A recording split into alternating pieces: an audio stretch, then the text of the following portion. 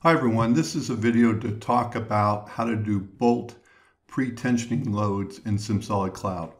So here's a model. I'm in Onshape and you can see I have bolts on this pump, and if you zoom up you can see that we have maybe a little bit dirty geometry. So it's the fillet here is not quite right, and before I clean it up though, I wanted to understand what happened if I did bolt pre-tensioning. So here's my model in Onshape. I bring it over to SIMSOLID Cloud. Here's the same model. Now, a couple of things you'll notice. At first, when it comes into SIMSOLID, even though I had the bolts, washers, and nuts, all of that is automatically detected. So if I look at here, I have that's a bolt, that's a washer, that's a nut. And you know, if I want to go and look at that, I can just come here, info, bolt. Okay, so all that is done automatically by SIMSOLID. Now to do a bolt tensioning load, I do the following. Let's create a new analysis, linear static. Let's go here and constrain the base just so we have fixed the model. And then let's come in here and create bolt and nut tightening loads. Now, the way I would do that, I would pick the bolts or nuts I want. So let's just go around here and pick these.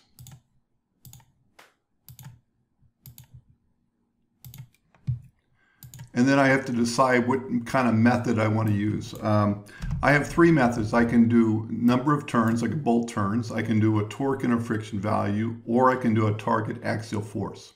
So let's do a torque and a friction value. Let's say something like 10 Newton meters. Let's see, the friction is 0.1.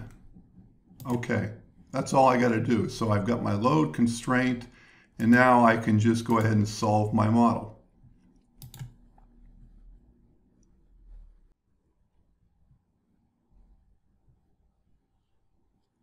Okay, there you go. There is the model in the results. And you can see, we can do a couple things here. We can look at safety factors, and you can see here that I'm at 128, so I'm about 70% of yield, which is kind of where you want to be for bolt tensioning. I can look at von Mises stress, and there's my stress field on the bolts. I can also look at bolt forces, and this is really an important aspect of doing that. If you want to come in here and I can look through my model and I can pick, I can look at, for any bolts, I can look at, you know, any bolt force, the axial, shear, or bending on any of the bolts. Now I can look at this in a couple of ways. This is, you see, the fully detailed model, but if I want something a little more abbreviated, I can just come in here and turn these off. And in fact, typically this is what you would see. You would see just this type of display. But you can, you know, as you pick any on here or there, you can, on the screen, you can see what the forces are and the bolt tightening loads. Okay, well that's really quick how I do bolt forces in SIMSOLID. If you want more detail, come over to our help. And you can come down here to bolt tightening, right here. And there's quite a bit of information about how we define the bolts, the interface to do it, how to create a tightening load.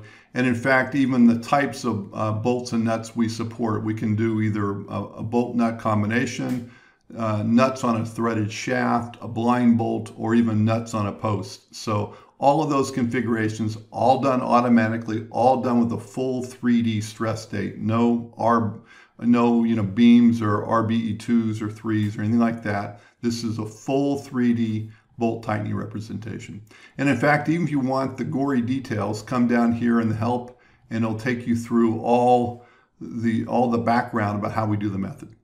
Okay, well that's bolt tightening in SIMSOLID Cloud. Thanks for watching.